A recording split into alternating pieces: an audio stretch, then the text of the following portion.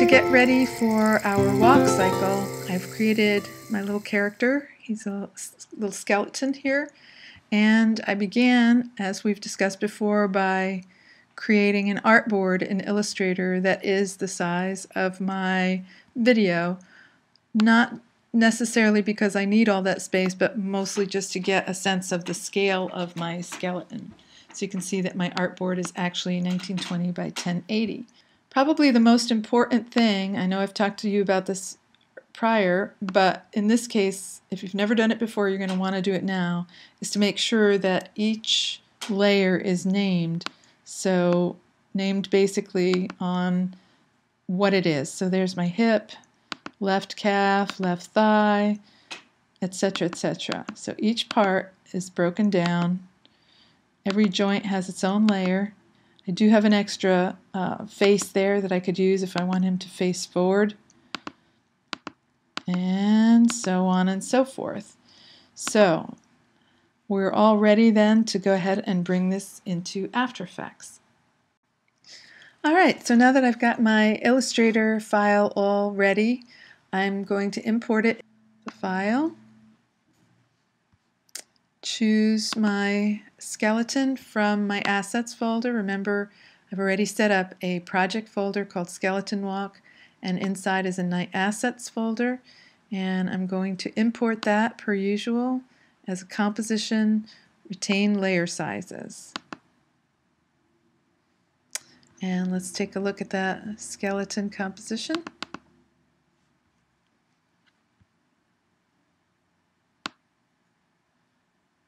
Go to the settings, and there it is, 8 seconds long, name skeleton. We're good to go. The first thing that we're going to need to do, and let's make this a little larger, is to modify this anchor point, because if we rotate that anchor point right now, it will pivot. Let's take a look at that just to make the point. If I look at it in the layers, well, let's do it with something easier. Here's the first one. So I hit rotation, and if I rotate that arm, you can see that it rotates from that midpoint. So that's not what we would like. So I'm going to zoom in even more so we can really see. We'll do it piece by piece. What I want to do is, using the pan behind anchor point tool, is grab that little anchor point and move it to where the bone should pivot from, or in your case if it's a shoulder or an elbow or whatever. So I'm just going to go through and make sure that I have these pivoting. Now they can even pivot outside. If I want this arm to pivot on that little sort of elbow joint, I can do that. And make sure you get all the different pieces parts. The head is connected. In this case I put it as one piece with the neck, so I'll put that at the base of the neck. And the rib cage I'm going to have pivot with the hips. And ankles, that would be wrists, you know, the hand ankles. And let's go down to where our leg bones are, etc., etc. I'm trying to do this quickly so it's like you don't have to watch every moment of it, but so I'm going to move this actually outside of there so that it pivots sort of on that hip bone. Etc., etc. Now, I made the composition 8 seconds long because there's essentially 8 positions in a basic walk cycle. So what we're going to do in the next video is make those 8 positions, but this is our setup. So now I've got all of the pieces parts set up in terms of where they will pivot, and now what I want to do is something called parenting. I'm going to try and open this up a little bit more. You don't really need to see the skeleton to do this. It's more about naming. Remember I said how important the naming is.